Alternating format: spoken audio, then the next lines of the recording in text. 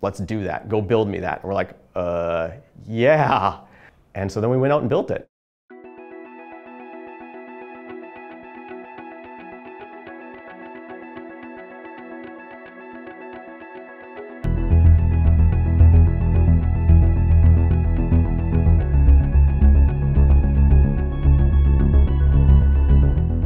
We made the largest fuel cell electric vehicle in the world, and that's a crazy huge accomplishment that I'm very proud of this team for getting to that point.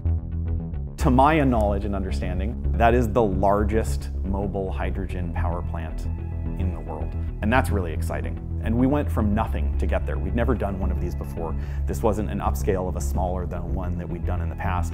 This was just a new thing that we did from scratch with a relatively small team of engineers, none of whom had ever worked on fuel cells before. And I think that's incredible.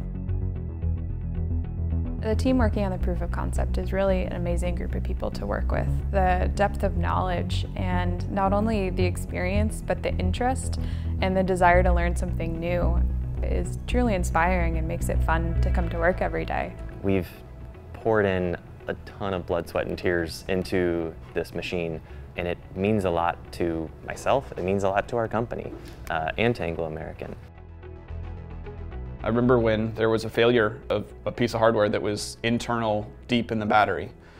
And at that moment in time, I didn't think that this day would be possible. And so I will remember that moment as like a deep, stressful moment, but then seeing everyone pull together after that was very powerful and inspiring.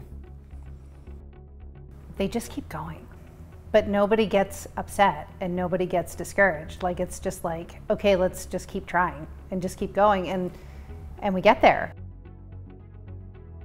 It was a pretty surreal moment, seeing what in the test cell was this massive monument and how small it looked in the air as it got put on the shipping frame and driven out of the parking lot.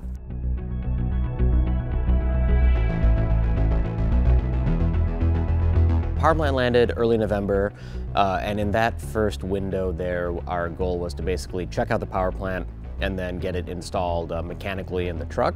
And then January through March were essentially full build. So finishing up harnesses, coolant routing, just basically all the mechanical prep for the truck, and learn how to get the wheels to spin on that.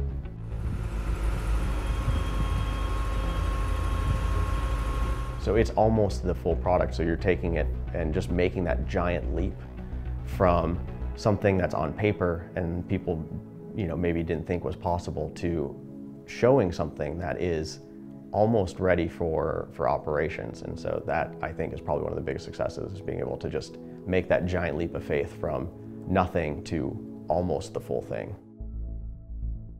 I can't imagine any other group of people that would be able to take this on and do this well. I think we've got the right folks and we've got the right connections to be able to make this happen. And the proof is down in South Africa right now.